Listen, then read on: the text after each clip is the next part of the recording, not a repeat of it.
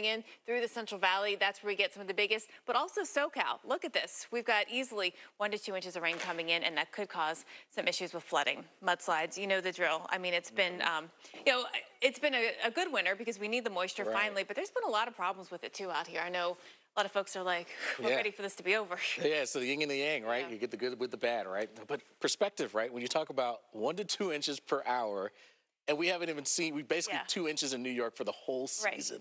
Yeah. They're like, can you just throw a couple snowballs over here and that'll catch us up? Oh, my goodness. Well, our winter storms have no doubt left